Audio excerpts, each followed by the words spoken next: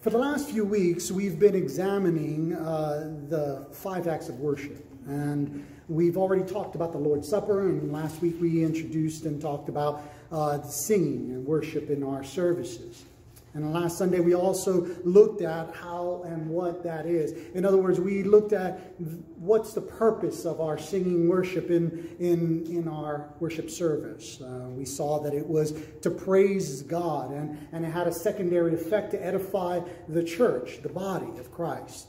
And then we looked at what manner we are supposed to be going ahead and accomplishing that in. We talked about how it needed to have a specific focus, it needed to be in spirit and truth, and that it needed to be with understanding, that we needed to understand the things that we are singing and also mean, doing it in sincerity of heart, meaning what we say. Now, although we reviewed the rationale briefly about what Christ goes ahead and commands us, what we see within the Scriptures is commanded, and the limited manner in which we're supposed to go ahead and partake of that song service, that worship service, in regards to not having accompanying of music with it, there are many who argue against this, who argue that the restricting of songs purely to the a cappella is wrong and is not biblically correct. And they offer a host of reasons why that is. And as we looked in Colossians chapter 3, verse 17, where we are told, and we just sung about whatever you do in word or deed, do all in the name of the Lord, we need to make an effort to ensure that we are doing everything in accordance to the Scriptures. And therefore, today I wanted to go ahead and address some of those arguments that are made for instrumental music in order to answer the question, the specific question, instrumental music, why not?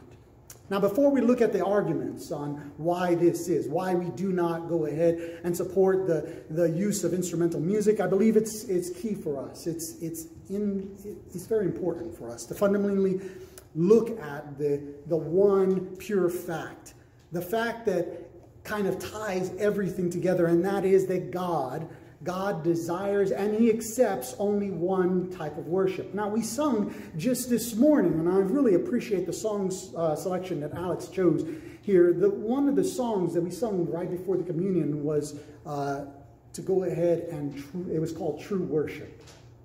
And it looked at the verse that you are going ahead and turning to right now.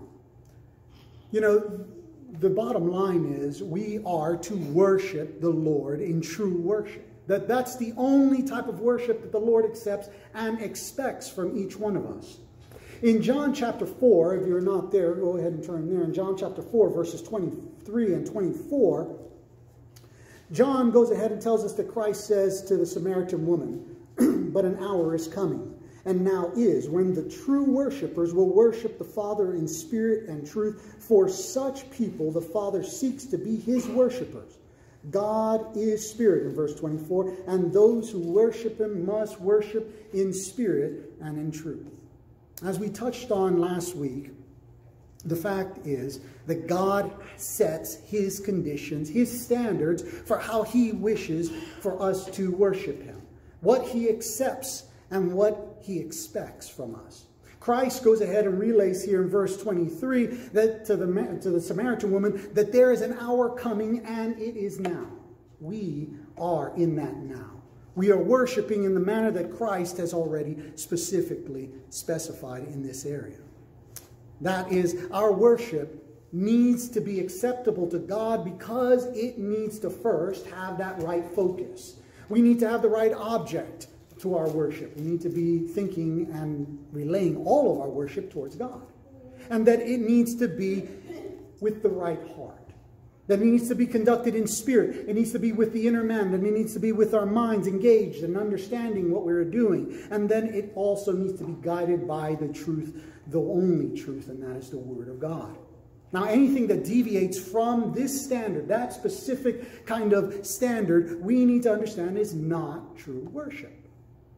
And it's important that we understand that specific point because the Scriptures also talk about other forms of worship. It talks about other forms of worship that we might find ourselves engaging in if we're not careful.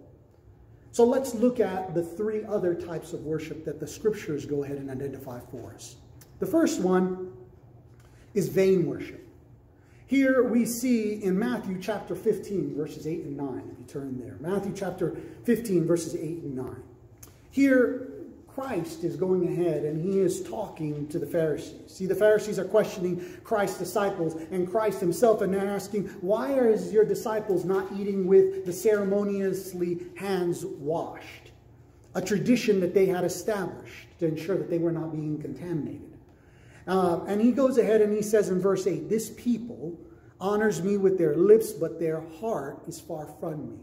But in vain they do worship me, teaching as doctrine the precepts of men.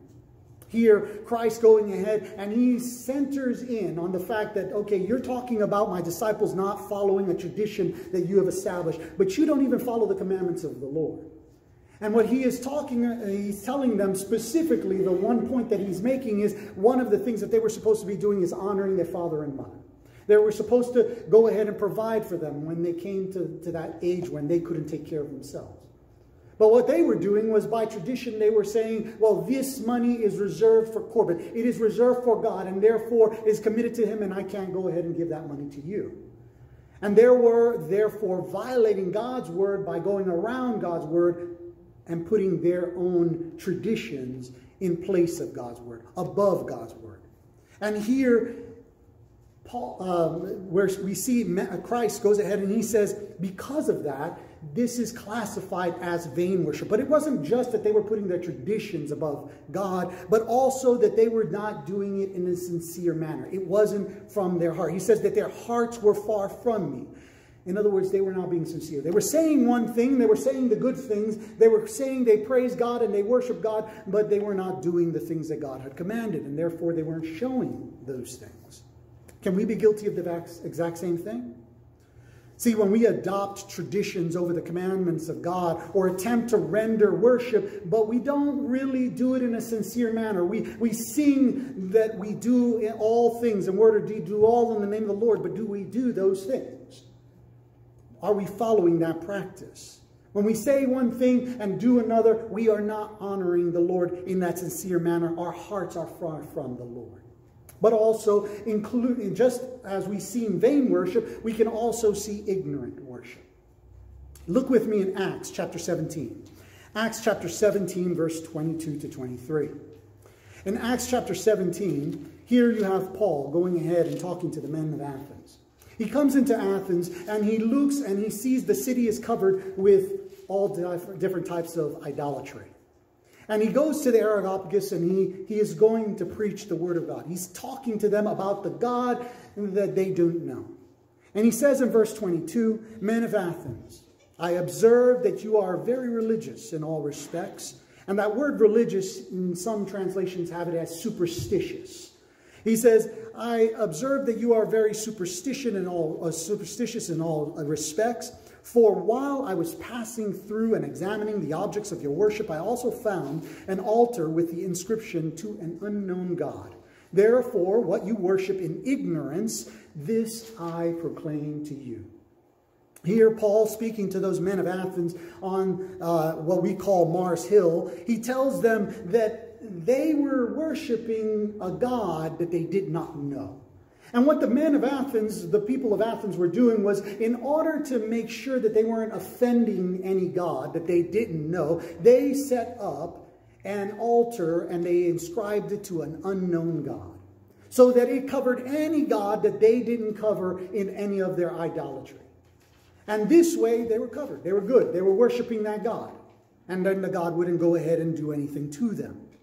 And here Paul tells them, not knowing, not having knowledge of the God that you're worshiping, not having understanding of what he is asking of you, and not worshiping him in the way that he has prescribed, is ignorant worship. And we can be guilty of the very same thing. You see, when we lean upon our own knowledge and determine what God desires, not based upon the scriptures, but based upon what I think, what I feel it might work better or God might like, when I start looking at my interpretations of however I think that God will choose to be worshipped, and then insert that over God's word and not even try and look at, then I am worshiping ignorantly. And therefore, it is not to be accepted by God. Proverbs chapter 16, verse 25, Solomon tells us this. He says, there is a way that seems right to a man, but its end is the way of death. You see, we can't hope to understand God's mind. We can't hope to have the knowledge and the understanding that God has. And therefore, if we just decide willy-nilly we're going to go ahead and just worship God in the way that we think that he will like, then we are always going to go wrong. Because the simple truth is the only way we know God's mind, the only way we know, have a glimpse on the things that he wants of us is through the scriptures. And we must follow those things. But, okay, we've looked at the true worship. We looked at vain worship. We've looked at ignorant worship. The next and last one we'll see is will worship. Look with me in Colossians chapter 2, verse 20. Colossians chapter 2, verse 20. Here, Paul going ahead and talking to the saints at Colossae. He goes ahead and he tells them this. If you had died with Christ to the elementary principles of the world, why, as if you were living in the world, do you submit yourselves to the decrees such as do not handle, do not taste, do not touch? In verse 22, he says, which all refer to the things destined to perish with use, in accordance with the commandments and the teachings of men. These are matters which have, to be sure, the appearance of wisdom in self-made religion, self-abased, and severe treatment of the body, but are of no value against fleshly indulgence. What is Paul saying here?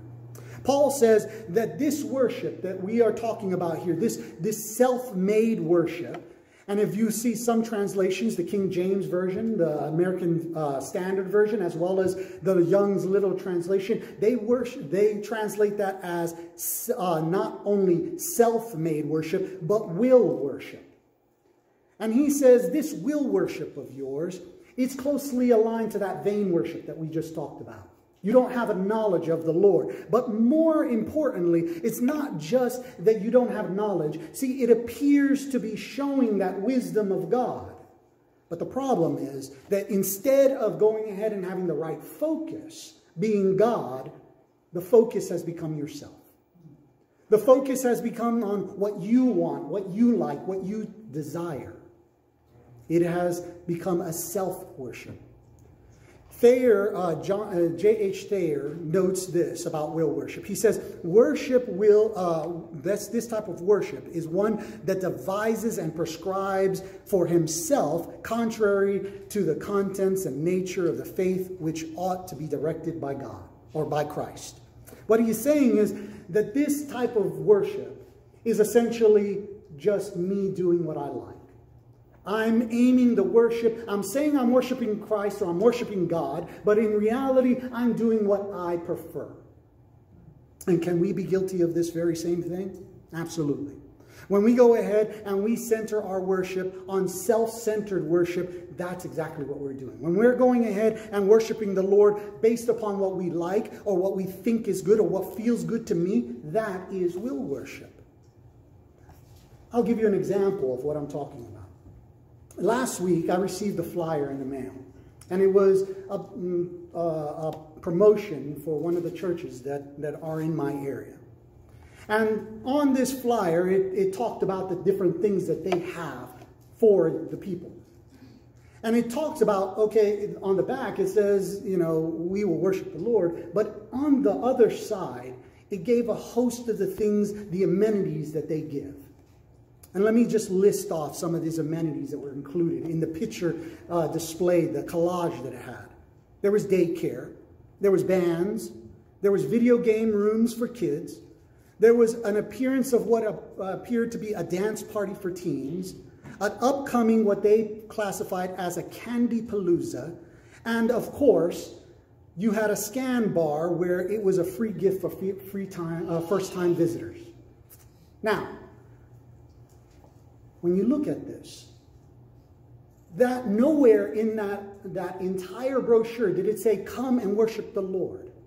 Nowhere did it say, we need to do the Lord's word. We need to praise and give glory to God. No, instead it was aimed towards self-indulgence, towards all the things that would draw people in, the things that we like to do, video games and dancing and all music and the stuff that kind of brings us in there.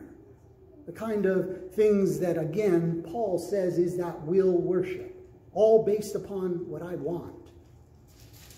But when we look in the New Testament, the real question then begins to kind of point its pictures. When we are talking about the worship service, when we're talking about singing, do we have anywhere in the scriptures where it tells us in the New Testament that we are to go ahead and utilize instrumental music? And I'm going to give you just off the bat, the answer is no. When we look at all of the different verses that we have within the New Testament, the New Testament shows us there is zero, not one of those verses talking about singing or talking about the worship service ever says anything about instrumental music. And I'm just going to go ahead and briefly go through this list. And we're not going to go ahead and turn to it. I'm going to go through it very quickly. But if you desire any of these, I can go ahead and produce a handout for you. In Matthew chapter 26, verse 30, here we have Jesus. After he goes ahead and institutes the Lord's Supper, we're told that he and his disciples sing a hymn of praise to the Lord. And then they go to the Garden of Gethsemane. In Acts chapter 16, verse 25, here we have Paul and Silas after they're beaten and thrown into prison and put into stocks. They are both praying and giving praise to the Lord. No instruments included. In Romans chapter 15, verse 9, Paul going ahead and talking about the fact that Gentiles have been accepted into the gospel, he gives this quote from 2 Samuel chapter 22, verse 50, where he says, I will praise you among the Gentiles and sing your name. Again, no instruments. In 1 Corinthians chapter 14, verse 15, Paul going ahead and he says, the things that you're doing with the spiritual gifts, the gifts of the tongues that you're receiving, you're doing it incorrectly. And he says the whole point is for the people to understand so that they can be edified. And he says, I will therefore pray with the Spirit, and then I will pray with the mind also. And I will sing with the Spirit, and I will sing with the mind also. Once again, no mention of instruments. In Ephesians chapter 5, verse 19, and Colossians chapter 3, verse 16, we see that we are to sing with our hearts and make melody with our hearts. And that we are to sing with grace in our hearts. In Hebrews chapter 2, verse 12, we're told that Christ, with his people, those that are in Christ, that he will go ahead and praise God. He will sing praises to the Lord. Once again, no instruments are mentioned.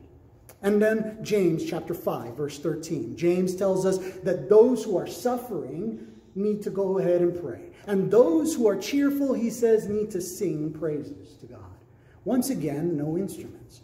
Now, these last verses that you see here in Revelation chapter 4, verse 1, 5, 9, and 14, as well as 15, we're going to talk about later on in the lesson. So I'm going to hold those because there's some specific information that I want to give you from that. But once again, I can tell you none of those verses are talking about worshiping in our assembly and are talking about instrumental music being used in that sense. So, keeping all that in mind, turn with me to Ephesians chapter 5, verse 19. Ephesians chapter 5, verse 19. Because here we're going to go ahead and we see the justification that is given to us on how we are supposed to go ahead and do or perform or conduct our song service. We're told that we are to speak to one another in songs and hymns and spiritual songs, singing and making melody in our hearts to the Lord. Now here we're told that the specific thing, the act that we're supposed to do is sing. And then we're given a qualifier for that action.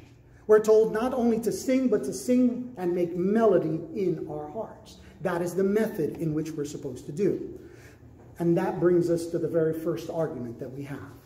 See, the very first argument, the justification that some will use for instrumental music, comes from the very word that we see in Ephesians chapter 5, verse 19. But you don't see it, do you?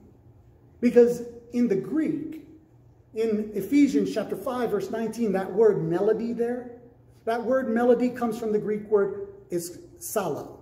And that psallo means to pluck off, to pull out, to twang or twitch, to make melody or to sing. In other words, it gives reference to a possibility of it being instrumental music. And that's the argument. The argument is here in the very word, it goes ahead and talks about instrumental music, and therefore it justifies instruments being used. Now there's a couple of problems with that argument. The first problem is the word solo in the New Testament never refers to instruments. Not once. In the Old Testament, there was the use of this word solo is used for instrumental music. But in the New Testament, all scholars that have reviewed this, they go ahead and they point to the fact that solo is never used for instruments. So why is that important?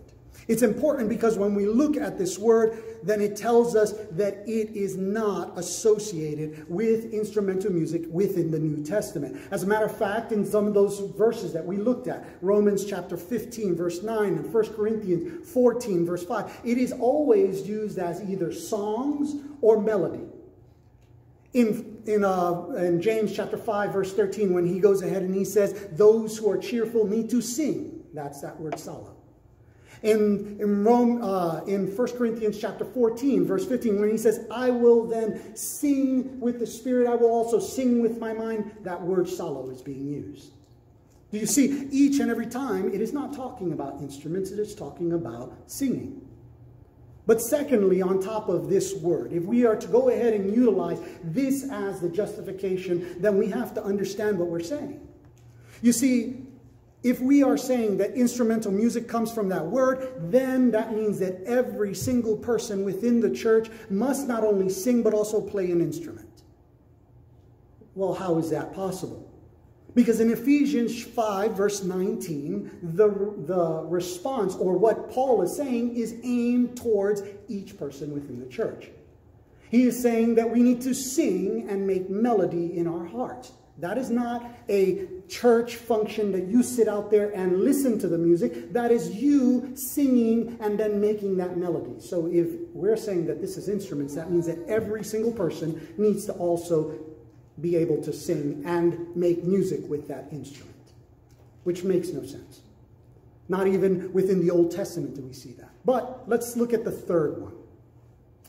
In the third one, we see only, if this was to go ahead and be, okay, we're going to go off of that word solo and means twang, to twitch, to pluck, or to pluck off, and it means the instrument. What is the instrument that Paul goes ahead and centers on in Ephesians 5, verse 19? He says, make melody, go twitch, twang, of what? What instrument? It is the heart.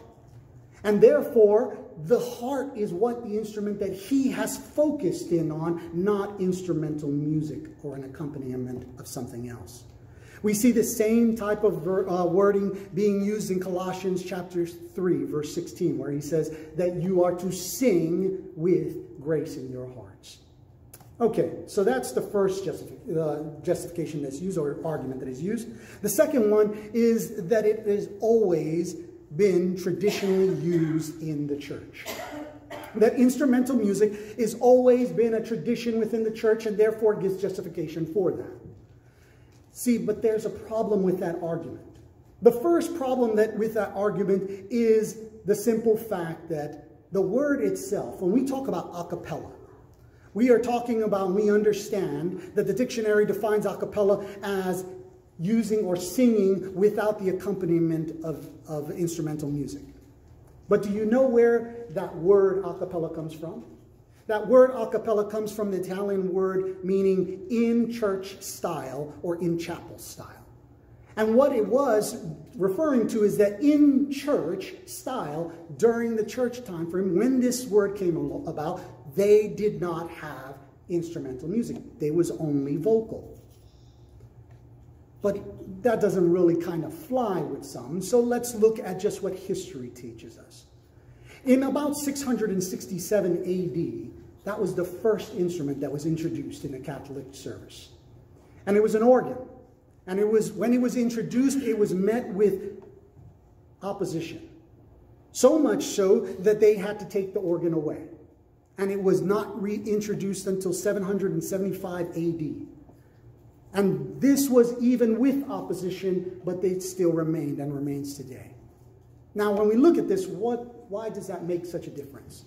Because it's almost 700 years after the establishment of the church that the first instrumental music is used. And that makes a difference. Because if the early church is not using it, but then 700 years later we start to use it, that's a problem. But let's go ahead and say traditionally it is used.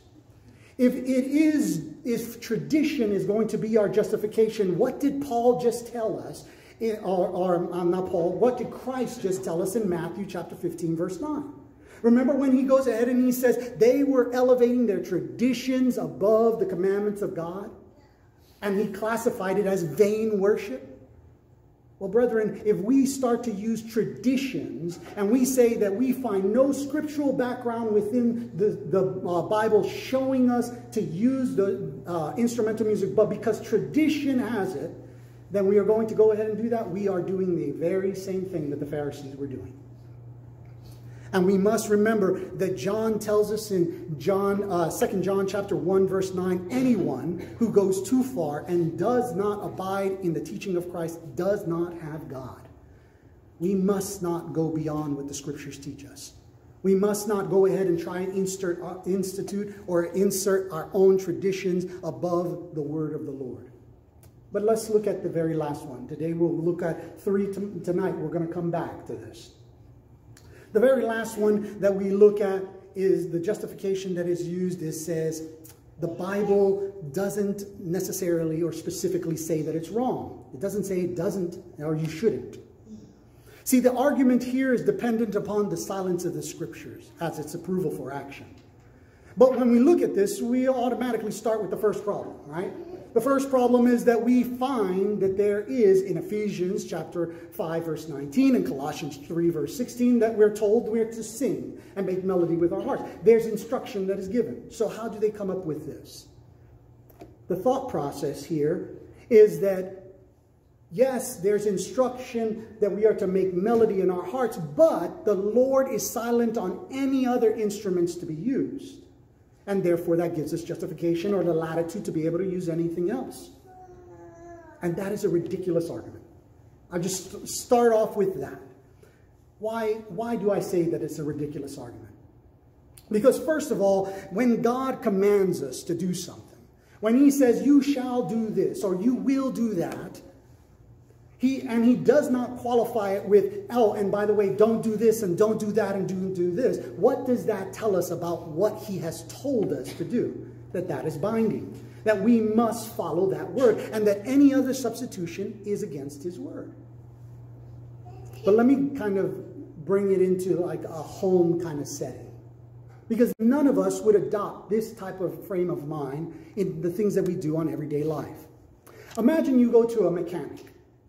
And you go to the mechanic and you ask him for an oil change. And you leave for the day. You come back. And the mechanic tells you, I've done the oil change. The oil change is completed. Oh, by the way, I also repainted your car, changed your tires, and have replaced your engine. It is now $15,000 you owe me. And you turn around and you say, hold on a minute. I came in here for an oil change. Why in the world did you do all of this?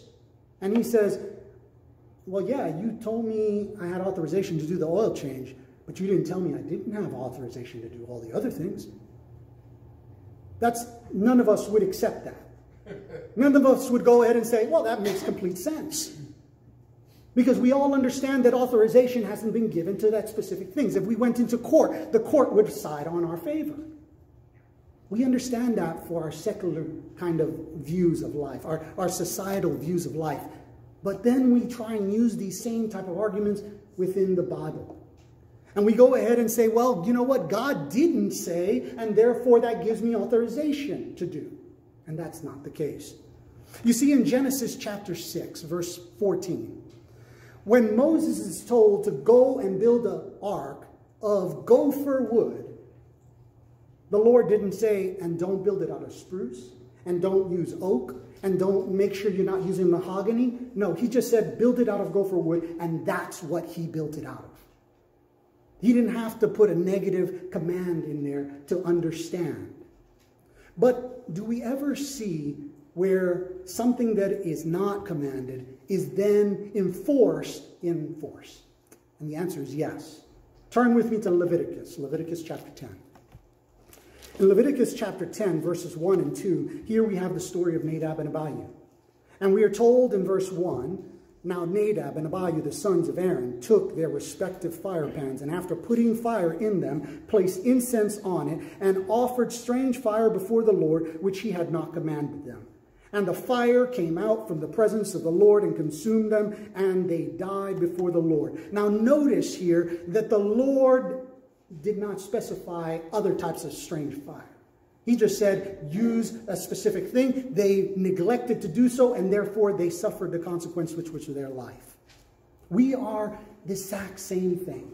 We have to understand this exact same thing applies to us. In Revelation chapter 18, verses 19, Revelation chapter 22, verses 18 and 19, we're told about the book of Revelation that any who add to that book will add to himself the plagues that are written. And any who take away from that book will also take away from the tree of life and also the holy city.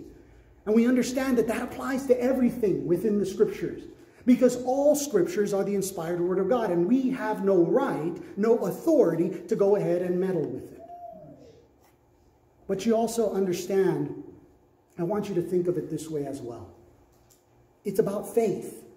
You know, we talked about faith this morning in our Bible study. But I want you to think of it this way. You see, we have to have faith in the Lord, and we have to have respect for his commands, but we also have to have faith and respect for his silence and treat them as commands. You see, in 1 Corinthians chapter 4, verse 6, Paul warns the Corinthians about exceeding what is written. We need to not exceed what is written either. We're told specifically that we are to walk by faith and not by sight. And then we talked about this morning in Hebrews chapter 11, verse 6, that we are to have faith because it is impossible to please the Lord without it. But let me ask you the question, how do I get that faith? How does that faith how do I get that? Well, Romans chapter 10, verse 17 tells us exactly how we get it. Because we're told that faith cometh by hearing, and hearing by the word of Christ. So we get it by the authorization within the word. Now, anything that is derived outside of that authorization, we're also told something specifically about it. See, in Romans chapter 14, verse 23, Paul says, whatever is not of faith, it is sin.